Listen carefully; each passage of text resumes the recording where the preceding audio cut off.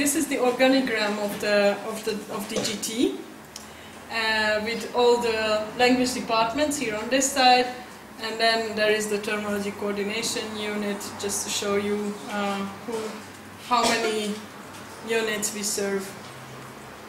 Okay, so DGT has a terminology framework since 2012, wherein the terminology work is acknowledged as a core activity in DGT. This was a very big achievement to have this, because this meant actually that there are dedicated terminologists working in the language departments. Previously, translators only did it in their free time, which they never had. So it was more like a hobby after hours. So with the terminology framework, it's now official that everybody has to do terminology work, and that they have to provide enough human resources for it.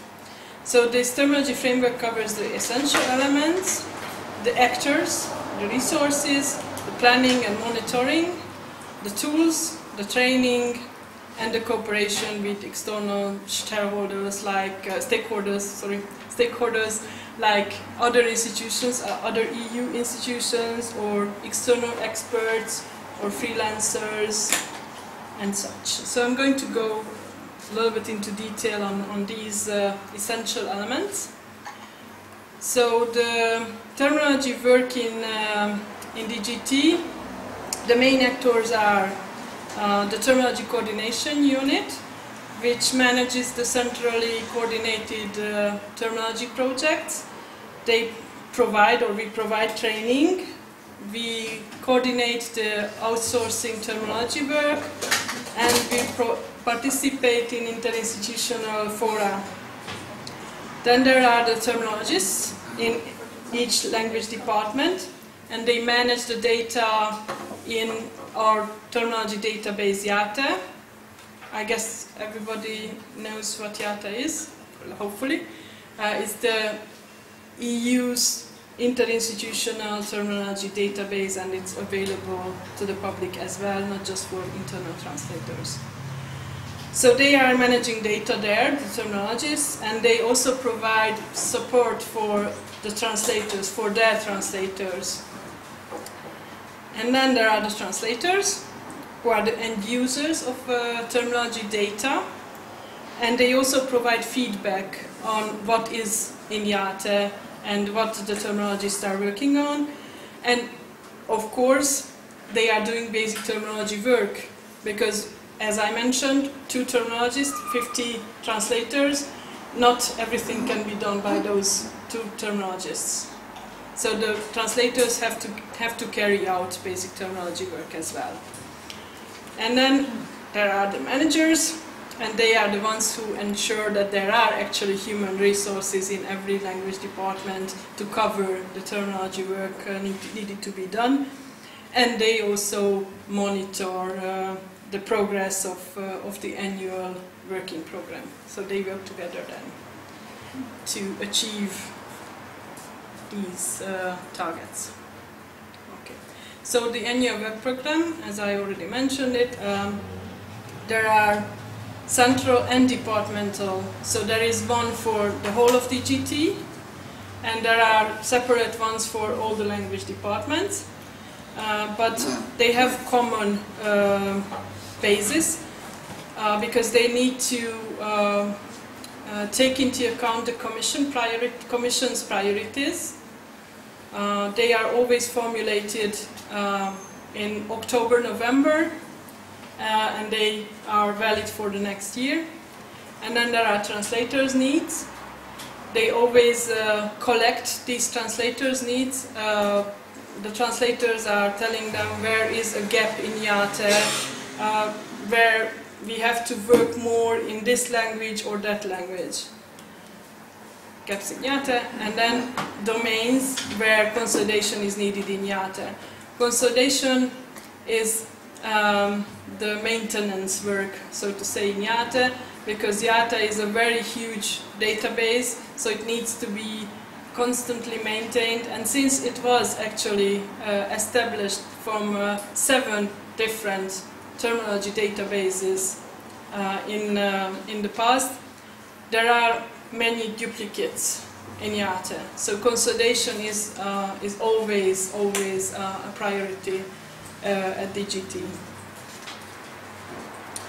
Okay, so the work program is mainly achieved by projects, but projects are also prepared and launched to cover ad hoc translation needs. So whenever something comes up and it's not actually in the work program, we still deal with it, because translators need to translate and they need to have the necessary terms. So what kind of projects do we have? We have proactive or parallel projects. That means proactive or parallel to the translation job. So when the translation jobs comes in, we start working on the terminology. If we are lucky, then we can actually work in advance if we have an advanced copy. But usually we don't, because these are sensitive documents, so they don't really just give us their drafts. Okay, there are post-translation projects. That means that it's after the translation job was already done, but they are always prepared in view of future translation needs. So it's not just that stock taking what was done in this translation job, but also to see whether the terms in that actual translation job are maybe useful for future translations. And then we have consolidation project as I explained in IATE, and we have thematic projects which are targeted updates in IATE. Whenever we notice that something is missing in IATE, or when we see that basic terminology or very specialized terminology is missing, then we do these thematic projects. So these are the project types that we do.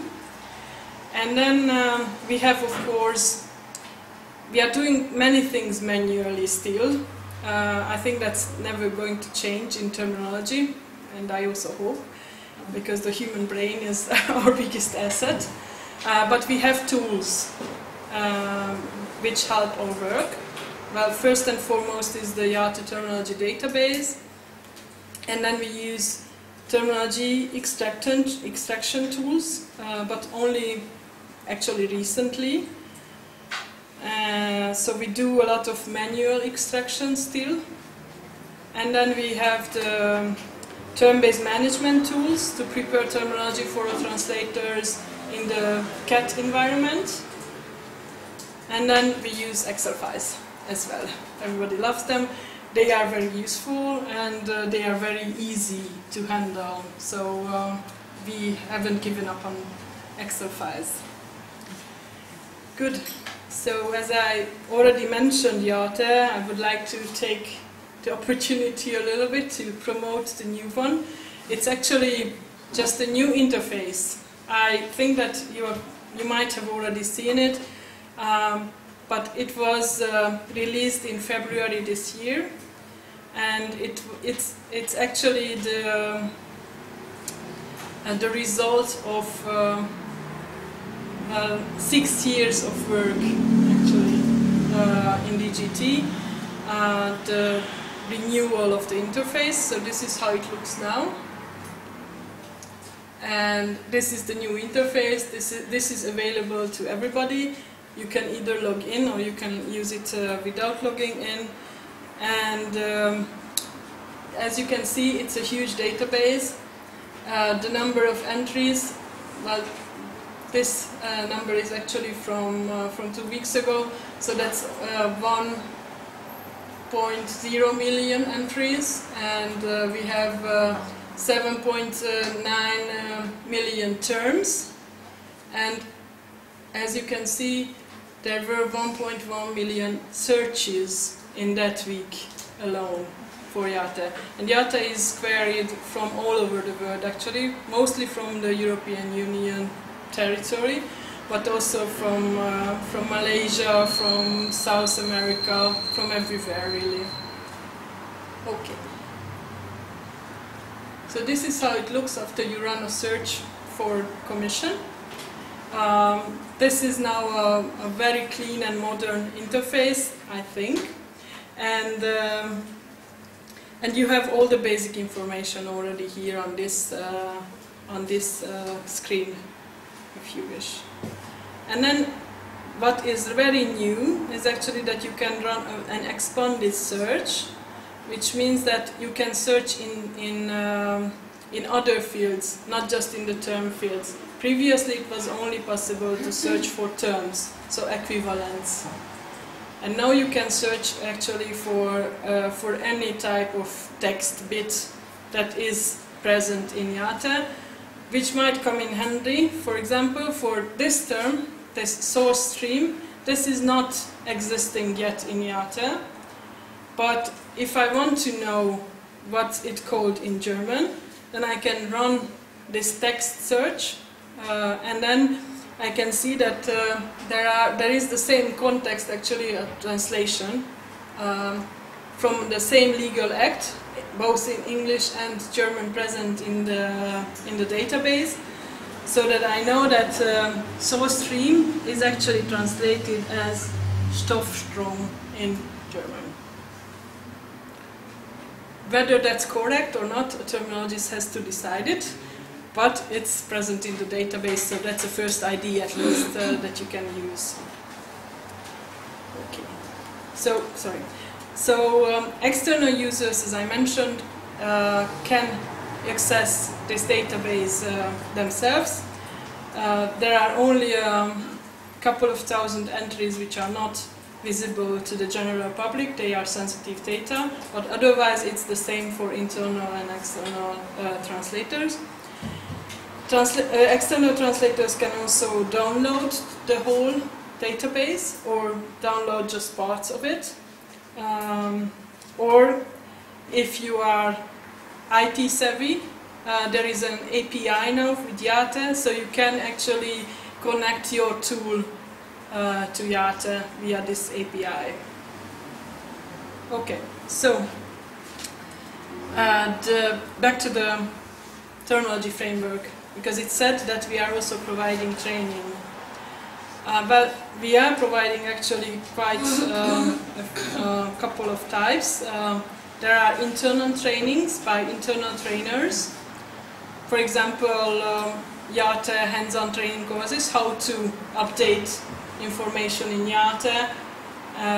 This is mostly provided for terminologists, but we are also providing internal training to our translators, how to use IATE, what are the basic principles of IATE, what are the basic principles of terminology, actually. So these are internal trainings by internal trainers. We have also internal training by external trainers. There's an, well, it's suspended now, but there was until recently introduction to terminology. It was held by university professors, but one of them has retired, so we are looking for a new provider there. And then we have external training like the terminology summer school. So these are available both for translators and terminologists as well. Okay. And then we are also organizing training for different tools, new tools that we are testing ourselves. So before we test a new tool, then we organize a training to know what it's about and how to actually use it, and then we start testing, because yes, we have also realized that there are a lot of support tools on the market, but we need to test them before we know that they are actually useful to our purposes. So we do that, and then before we are really starting, we organize webinars or we invite speakers to introduce us to these tools, and then we start the testing. Okay, oops, and now it disappeared. Okay, good.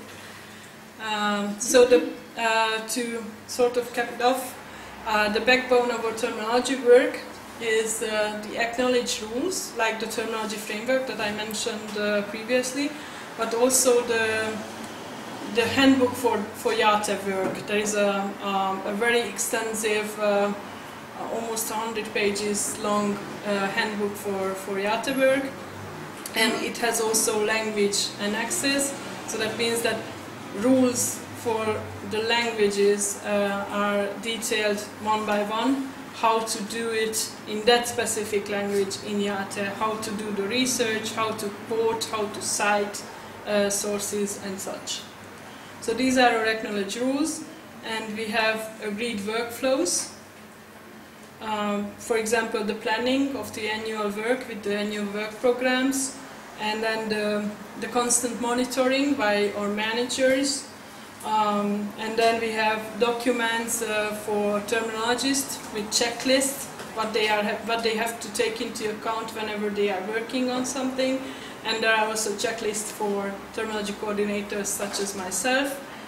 And all these workflows then, how to deal with term bases and how to maintain the terminology database and the term bases are also in these category. And then we have communication channels which are sort of standardized. We use standardized mails, for example, and we have shared collaborative sites. We have discussion boards and interinstitutional language wikis. So all these to ensure that we are taking into account the views of everyone, translators, terminologists from this institution, from that institution, from external users, from external experts, from internal experts, from other directorates general, you know, like from policy directorates and such. So we use these channels to sort of cooperate in this way.